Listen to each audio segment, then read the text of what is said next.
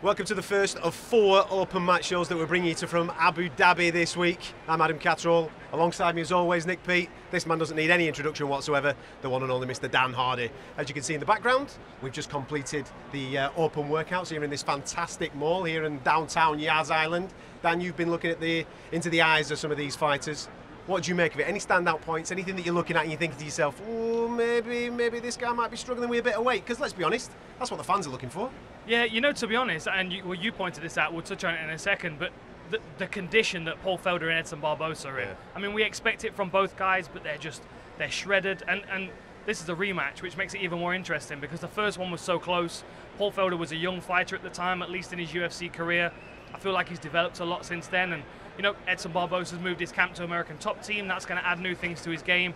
So I'm interested to see how they come back together when they rematch. Nick, talk to me about that development of Paul Felder, because like Dan said, since that first meeting, he's come a long way in this game, hasn't he? Well, he has come a long way, and the only fight he's lost recently was up at welterweight. You know, in the first time when he fought Barbosa, Edson Barbosa was very much a title contender in the lightweight division. Right now, Edson Barbosa's struggling to string 2 wins together, so we find these two guys in completely different parts of their careers, if you like, and it could be a little bit of a crossroads. Now, I'm with Dan. On stage today, Edson Barbosa, Paul Felder both look like they were on weight, absolutely ripped to bits. You know, body fat 5%, maybe 7%. You know, between them. Crazy, but that might be including the referee as well, depending on who's in the octagon. Yeah. The one thing I was talking to Dan about while it was happening, I said, what worried me is Paul Felder put a shift in. You know, a lot of people like Khabib come out and just done a Q&A. Paul Felder come out today and done 20 minutes of work. And after 20 minutes of work, he stopped, he was talking, he was chatting with Dan. There wasn't a bead of sweat on his entire body. Now, for a guy that's at least 10 pounds overweight, that's got to be concerning, Dan, knowing you've got to cut potentially 10, 15 pounds in the next 48 hours. Yeah, you know, potentially. But then the one thing, because I've been thinking about it since you mentioned it, and it is something that we have to bear in mind, because obviously, especially with him being so lean, you know, someone that is very lean, when they start to sweat, they'll just release that water because it's muscle tissue that's dehydrating, as opposed to body fat, which kind of hangs on to water. But I mean, he is incredibly well conditioned. I don't know where he's going to lose it from. My question really is, what is he doing with his hydration right now? I mean, is he water loading right now? Because if I was at this stage, I would be water loading, which means my body would be ready to sweat. But maybe Paul's got a different method. You know, the flight is something to take into account. You know, your body does retain water when you travel a distance, and obviously he has done. So, yeah, really we need to know what he's doing with his water. You know, if he's hydrated today, he should have been sweating more than that, I would have thought. Yeah. Talk to me about atmosphere, right? You've just come back from Shenzhen last weekend, sensational in itself. The turnout, and obviously the noise for Khabib was just ridiculous when he stepped out on that stage. It was amazing, exactly what we expected. I was more surprised actually at the reception that Poirier got. You know, they were very respectful, a lot of cheering, a lot of clapping, and you know, communities around the world that are into mixed martial arts, they understand that a good fight takes 2 people. Yeah. They don't want to see someone just walk through another fighter. That's not what they're here for. They're here to see how good Khabib is. You know, 27-0, like, we need to see him tested. We need to see a good Dustin Poirier that's in shape, in condition, confident that he's going to win. And that's exactly what we got. So then I think when Khabib came out, knowing that he's got a good opponent in front of him Saturday night, I think the fans are even more supportive. It was incredible. And as you were saying, you know, Zhang Weili in China, you know, each one of these areas of the world are embracing their own stars, and they're celebrating them. That's what we've seen with Khabib and with Makhachev when he came out. Yeah. Now, we've all had recent conversations with both of the lads involved in the main event, okay? You got the good end of the deal because you got to speak to him once they'd had breakfast in London. A couple of weeks you know ago. what I mean? We always get the wake up weeks. What's all that about? We get it when they're not here. When they're growling at us and not wanting to say anything. You've obviously just spoken to them both on the stage. I spoke to them both yesterday. I think the one thing that we're all in agreement with is the attitude of Dustin Poirier, because a lot of people are beaten way before they step into the octagon with Khabib. This guy, there's something in his eyes, he seems relaxed, he seems very loose, and he's talking a very, very good fight. How important is that? Yeah. Because half of the battle with this guy, against Khabib, should I say, is mental, isn't it? Yeah, of course it is, but listen, this is a guy that's got nothing to lose. He's come all the way to Abu Dhabi, you know, where there's a strong Khabib presence here. You know, the fans proved that today. No one, let's be honest, no one's expecting him to win. If he wins, it will be a shock. You know, he comes from an incredible camp. They'll have done the due diligence completely on Khabib's style. They will have a game plan, an A, B and a C to try and break Khabib down. But with Dustin Poirier, I think he'll get in on Saturday night. He'll be free flowing. And what I liked about Dustin today, Dan, is on stage, we don't usually see this open workout. I always try, don't look too much into the open workout, but today I had to because of everything he was doing. It was 3-punch combination sprawl, 3-punch combination sprawl. I think we're going to see a lot of that. And then later on in his workout, it was all about the uppercuts coming under, step back, uppercut. All right, settle down. You're going to take someone's out now. Exactly. I'm getting excited, you can tell.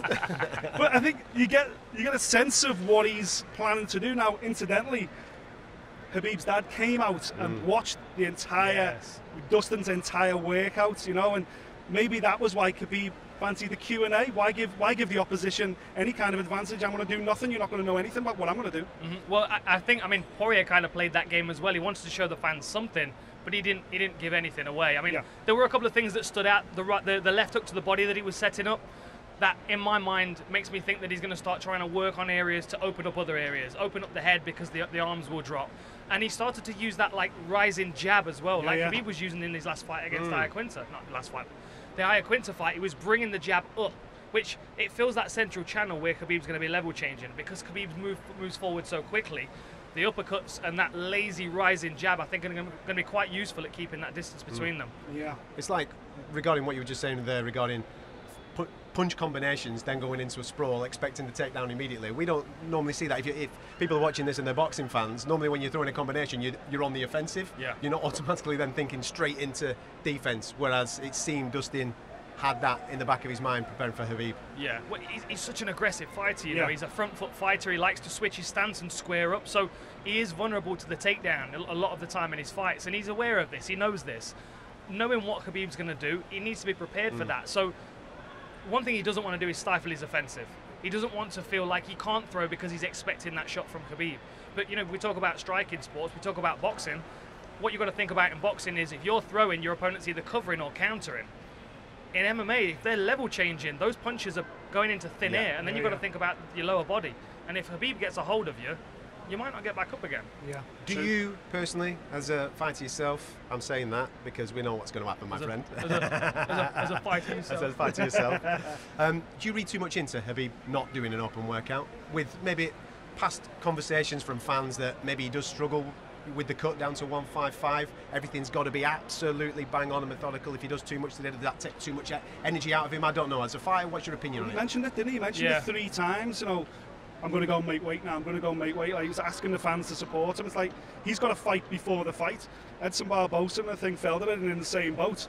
But I don't think Dustin Poirier's in that boat. I think Dustin Poirier can kind of focus on Saturday night a lot more than the next 48 hours. I think Khabib's first fight comes now.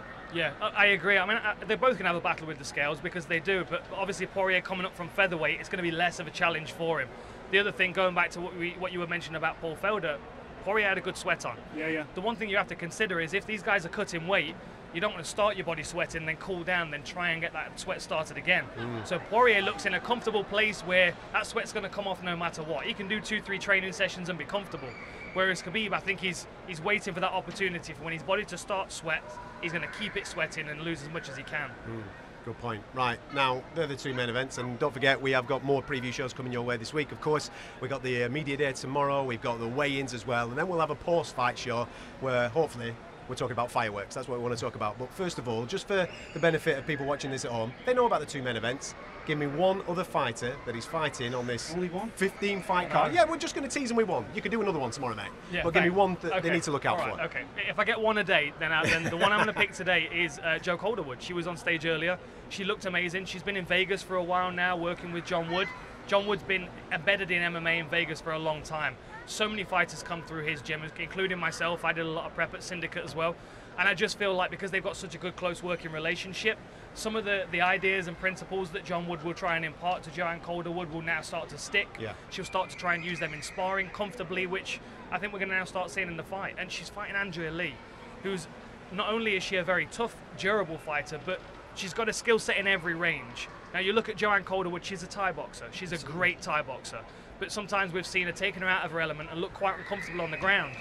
So they need to negate that conflict within her, so she does throw those elbows and knees, and she is venomous when she's thrown, because when somebody engages her in striking range, she's dangerous. Oh, yeah. You know, I go back to the Valerie Letourneau fight where she was front kicking her in the face and then chasing her down. You know, that's the Joanne Calderwood we need to see. But if she's concerned about a takedown, we're not going to see that aggression from her. So we need to see You know, the knees coming up the center, the front kicks, you know, good management with the jab, and I would say her stance was slightly lower as well. So the thing is, you know, when you're fighting an opponent that's got something in every range, you kind of can't stack all your chips on one colour. Yeah. You've got to spread them out. You've got to kind of play the odds a little bit. So how does she expect Andrea Lee to show up? We don't really know. She's hoping for a kickboxing match, but she has to be prepared for an MMA fight in case she, you know, she starts working takedowns. Is the pressure on JoJo this weekend? Do you think that, given her last performance where she didn't really commit, pull the trigger? Yeah. I think she's got to pull the trigger here, because as Dad says, she can't go in there waiting for an opponent to do something, letting an opponent dictate what happens in the fight. JoJo just got to play to her strength. She's got to keep the fight standing. She's got to use her range, and she's got to be aggressive on the feet. Because if she does that, she can kind of beat anybody in this weight division. But we just don't see it enough. And on stage, she's so sweet and so lovely. We don't want that. JoJo, on Saturday night, I want to see JoJo the killer, because she can do something. Now, as I said, this is the first of 4 open mat shows from Abu Dhabi this week that we're going to be bringing you. Tomorrow, of course, we will be at the media day, where hopefully we'll be having various guests and sticking microphones in their faces and getting their thoughts on how the big fight will be going down at the weekend, which, by the way, is available on BT Sport Box Office from 7 p.m. Make sure you get involved with this, because you're not going to want to miss this card.